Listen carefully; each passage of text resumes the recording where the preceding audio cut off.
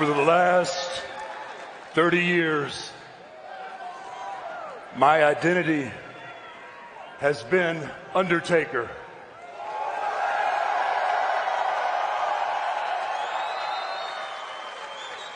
The Phenom, the Dead Man, the American Badass, and the Taker of Souls.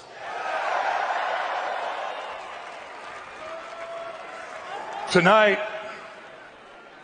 I'm going to take you behind the curtain and meet the man under the black hat, Mark Calloway.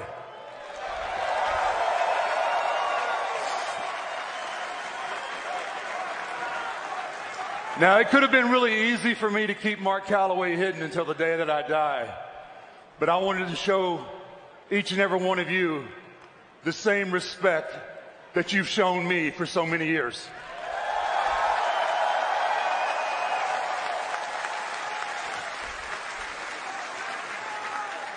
I love this business with all my heart,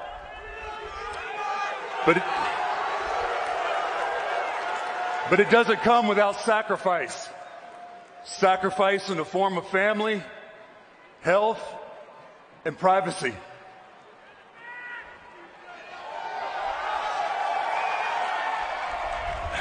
I wouldn't be where I am today without all the people, not only that helped me in the ring, but outside of it. So WWE Universe, my first thank you is to you.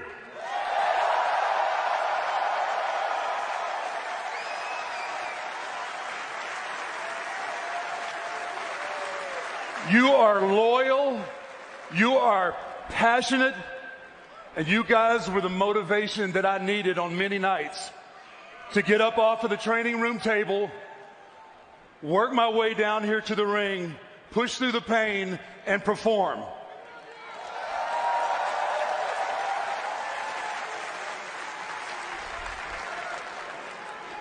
So, tonight isn't just about me.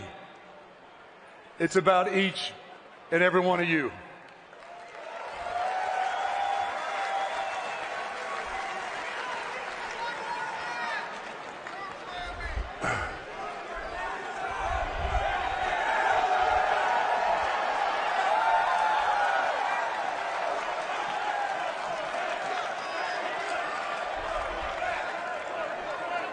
I'm going to share with you something that my brother once shared with me. It's 1986, and I'm about 20 years old. I'm sitting in his living room, and I'm staring at the floor. I'm about a semester away from college graduation, and I'm conflicted and miserable. I say, David, I don't know what to do. I said, I don't know what to do.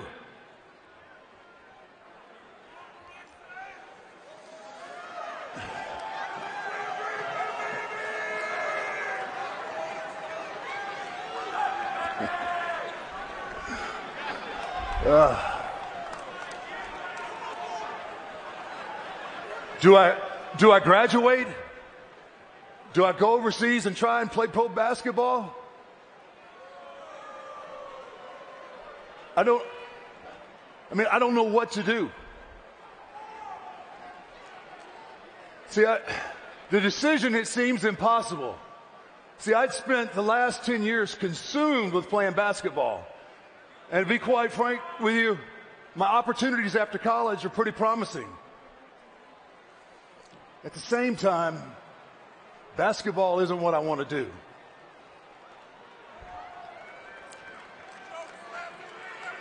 My heart is already into wrestling. Now sure, I just started my wrestling training, but I already know this is what I want to do with my life.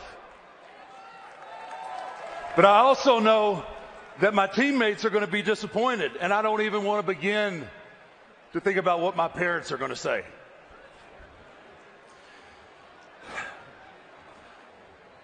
My brother David comes and he puts his hand on my shoulder and he goes, Mark, he says, you can't live your life for what mom and dad want you to do. And you can't live your life for what your teammates want you to do. Here it is. He says, you can't live your life for anyone other than you.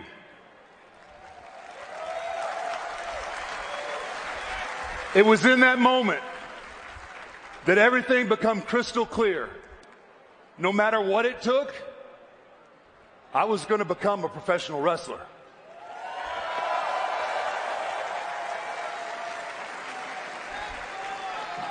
Was it glamorous? Not unless you consider living in your car, busting heads in bars, and not knowing whether or not you're going to have enough money to eat that day. It wasn't anything close to glamorous. But let me tell you what it was. It was the only way that I was going to find my true identity.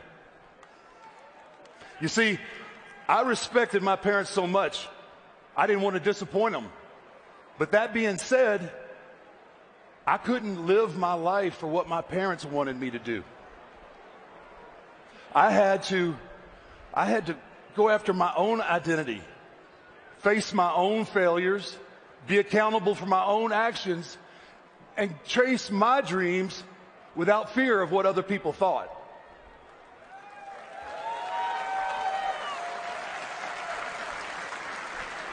My dreams led me to become the Undertaker.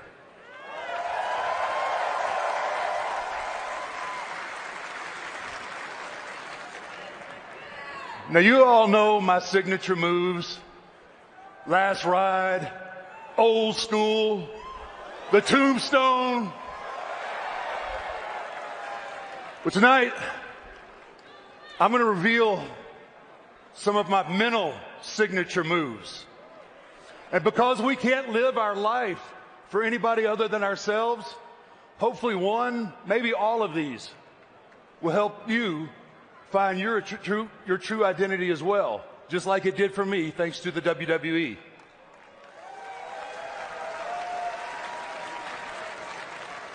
Now, unfortunately, one of the earliest and most significant lessons I learned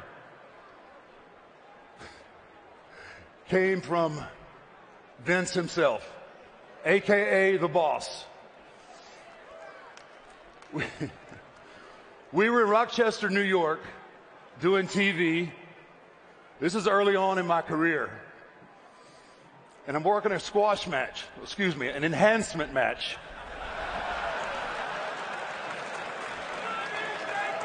So I'm working an enhancement match with this local kid who, one, is probably more nervous than I can even imagine. Two, probably getting his one shot on TV. And three, he's probably doing the best that he can. But none of that's running through my mind as he just screws up one of my patented moves after another. And I noticeably start roughing him up. Now, as I storm back to the curtain after the match, there stands Vince. And I can tell by the look on his face, he isn't there to tell me what a great job I just did. He walks up to me, and he looks me in the eyes, and he goes, Mark, perception is reality. And the reality is that everybody out there in that arena and everyone here backstage thinks you're an asshole. And in that moment, I knew he was right. You see, I wasn't, you know what? I don't know if any of you may have seen that match. I mean, most of you probably weren't even born yet. But if you had seen it, you may have formed an opinion about me right then and there. See, I'm not proud of my actions that night. And I had to learn the hard way that perception really is reality. And this became my first mental move. Throughout the rest of my career, I constantly reminded myself, no matter whether I was in the ring or I was outside, my actions matter.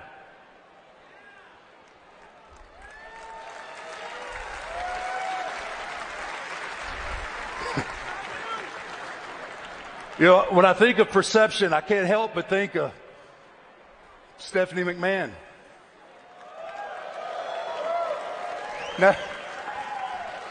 Now, she's not nearly as big a brat as you think she is off screen. She's actually a lot bigger. I've often thought of Steph as the little sister I never wanted. Well, I guess I'm stuck with you. In all seriousness, you know how much I love you and your family.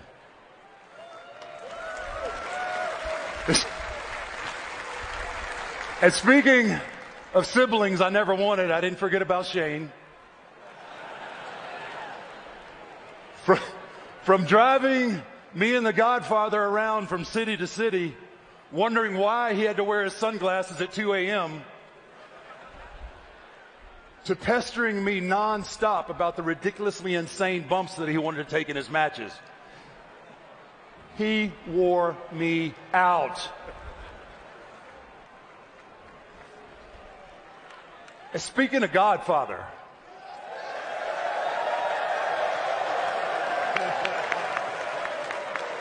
you know, I've often referenced the two main male influences in my life outside of my dad. Now, I need to clarify something. I never said you were a positive influence, but an influence nonetheless. We've been friends for over 30 plus years.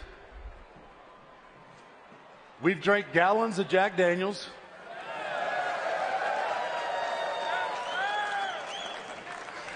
And we have fought each other over hats, watches, and just about anything you can imagine. But the reality is, I always knew you had my back.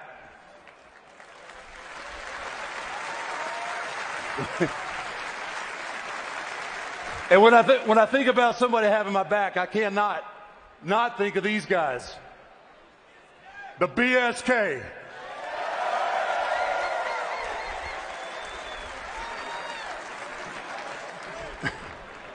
Boys, you know I'm going to take the stories to the grave with me. But I hope each and every one of you know how much I love you.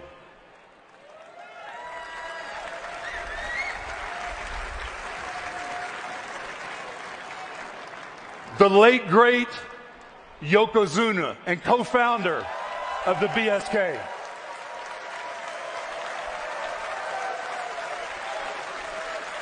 We shared many memories inside the ring, but my fondest memories happened outside the ropes. Traveling up and down the roads, drinking whiskey and playing dominoes. Who would have known that those three things would be the beginning of a forever brotherhood?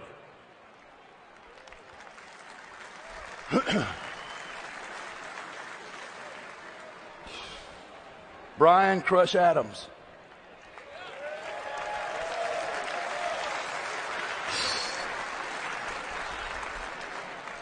Another brother taken way too soon.